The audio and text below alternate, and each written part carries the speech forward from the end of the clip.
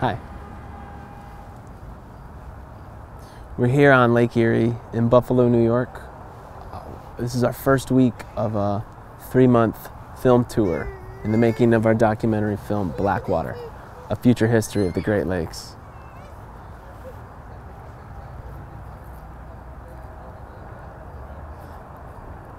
Blackwater is a story about the slow death that's happening in America, and in fact the slow death that's happening all over the world right now.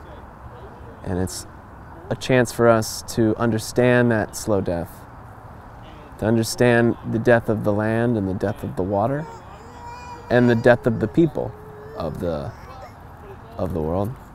And by understanding that death, we hope to see glimpses of a resurrection, which we're already witnessing.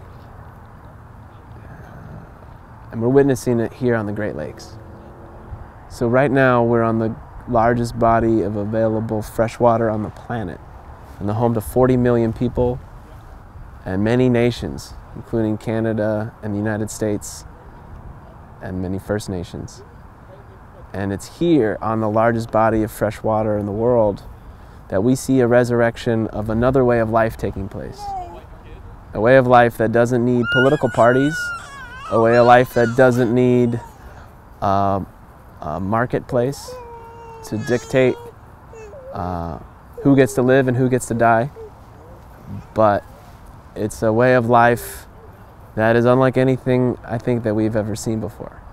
And for us, making this film, for me, Augustin, and Lindsay, the directors of this film, it is the single greatest cause for hope that we have to be alive right now.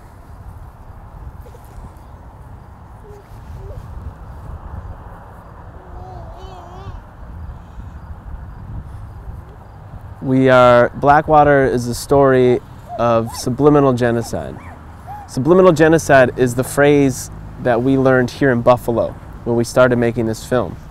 We heard that phrase from a resident of east side of Buffalo named Miss Virginia Golden. Miss Virginia lives across the street from a former General Motors plant.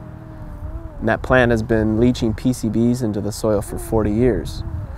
And she sees the slow death that the PCBs have caused and the fact that nobody can claim responsibility for it as a subliminal genocide.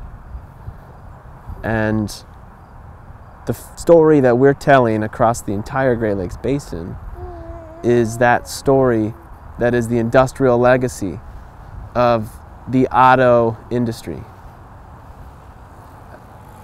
As the auto industry started in the Great Lakes region and has been here for 110 years.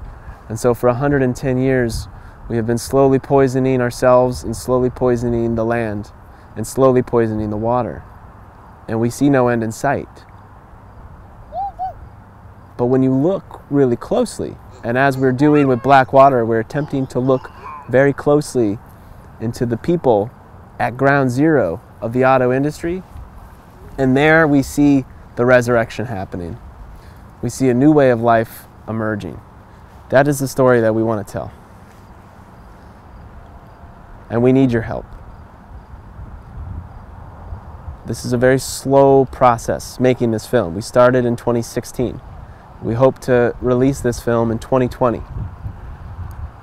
It's going to be a very chaotic decade, we think. And we hope to be grounded in that chaos, to have a firm understanding of what it is that we face in the future ahead of us. And so we're looking for people to commit to the resurrection with us, to commit to a new way of life. And you can commit by becoming a collaborator with us, or you can commit by helping to support this film. You can give us $1 and it would help a lot. And you can give us $100 and that would help a lot more. We have a goal of $4,600 for this year of filming.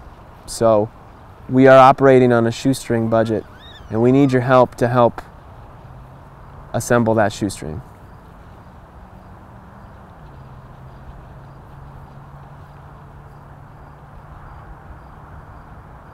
Any other questions? Why is Blackwater history?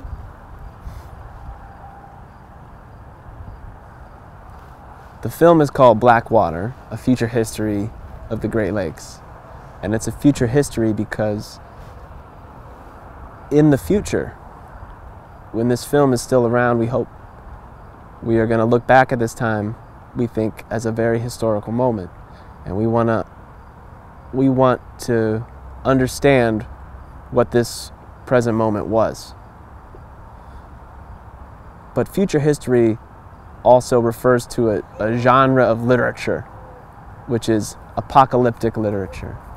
So apocalypse writing is referred to often as future history. And that's what we see happening on the Great Lakes, is the apocalypse in slow motion.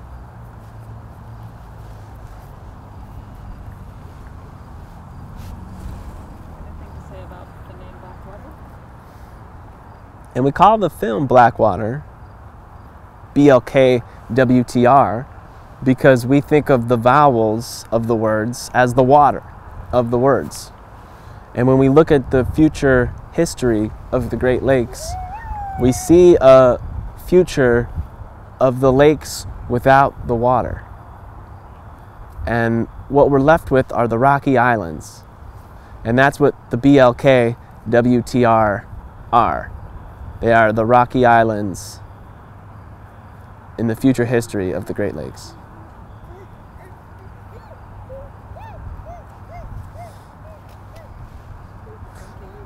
Thank you. Thank you for supporting. Thank you for watching. My name is Augustin Ganley. I am a filmmaker, and I am one half of the documentary team behind Blackwater.